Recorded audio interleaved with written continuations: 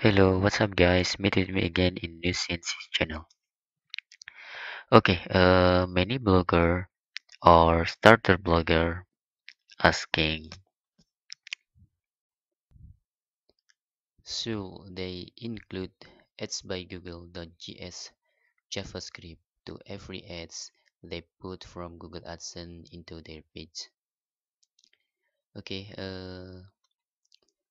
if officials Google or Google support for AdSense says if we have Adsbygoogle.js call one, uh, we don't need to call it again. So uh, let's type keyword uh, in Google like this. You will find the support Google. You can see in the frequently asked question or fact here. Can I use, or if I have multiple ad units on a page, do I have to include script assigned for ads by google.js for each unit? This is by uh, Google support official page. So uh,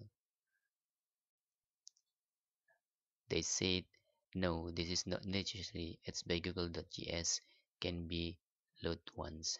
So if you are a blogger and you confuse, uh, you want to include script for ads by google.js in every ad unit you create, you don't do need to do this because ads by Google can load just only in one unit. So how this works?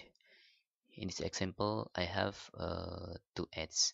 For one is leaderboard and for two is rectangle. For example, this is just the name. Okay, for leaderboard, I put all of code include ads by google.js in my header. So if I create a number second unit, we don't need to include uh, JavaScript ads by Google again.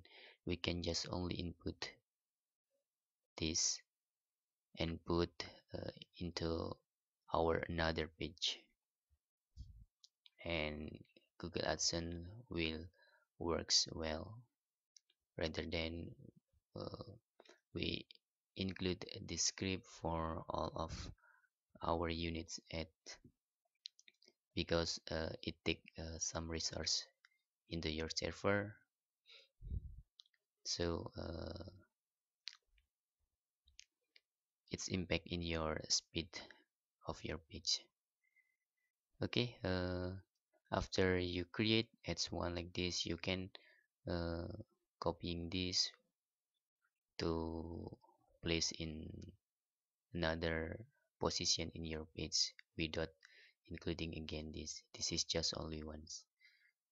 Okay, that is frequently asked question by blogger and starter blogger.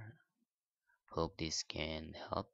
Thanks for watching, and bye bye.